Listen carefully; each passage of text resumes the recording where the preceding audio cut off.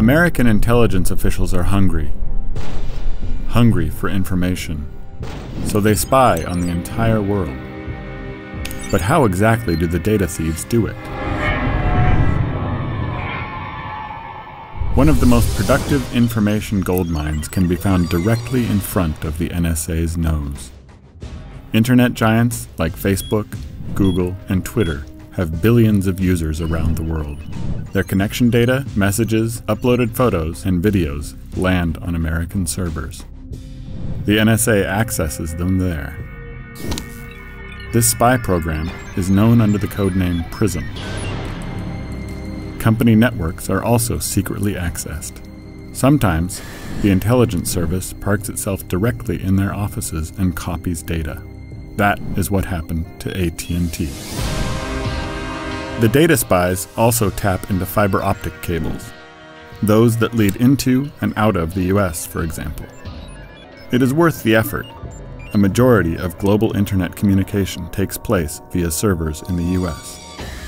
But the US is also thought to secretly collect data on the high seas, likely by way of the heavily armed submarine USS Jimmy Carter. The NSA is active abroad as well. The over 1,000 agents of the Tailored Access Operations Unit are tasked with finding weaknesses in target computer systems and penetrating them to steal data. Germany, too, is an intelligence target. Frankfurt is an important point of intersection for the Internet. It is here that fiber optic cables from Eastern Europe and Central Asia meet up with those from Western Europe.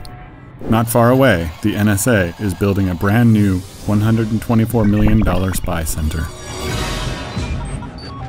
Sometimes, though, hacking from afar isn't enough. Then, the NSA's ground troops are called in, the local spies. The NSA calls them the Special Collection Service.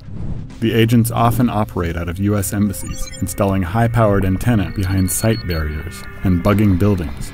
That is how they spy on satellite communication, wireless internet networks, and mobile devices, such as the cell phone belonging to German Chancellor Angela Merkel.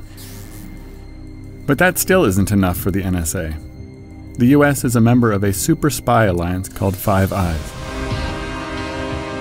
Canada, Australia, New Zealand, and Great Britain are the other members. The British agency GCHQ is particularly focused on tapping fiber optic cables. Under the codename Tempora, the agency saves around 600 million telephone connections each day, as well as a large share of transatlantic internet traffic. The NSA has access to all of this data. The agency uses spy software and numerous databanks to analyze all of this information. The best-known program is called X-Keyscore. As early as 2008, the program was already able to access over 700 servers across the world. It has one particular strength.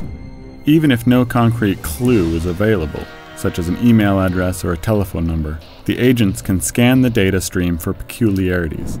For example, who in Pakistan communicates in the German language? Who sends encrypted documents in Iran? Or who searches the internet using terms such as jihad or bomb building? The software's capabilities are vast, and they are available to all American intelligence agencies. Together, the agencies employ more than 100,000 people, and investments continue. Currently, the NSA is building a new computing center in Bluffdale, Utah. It will cost up to $40 million per year just for the electricity to cool the facility's servers.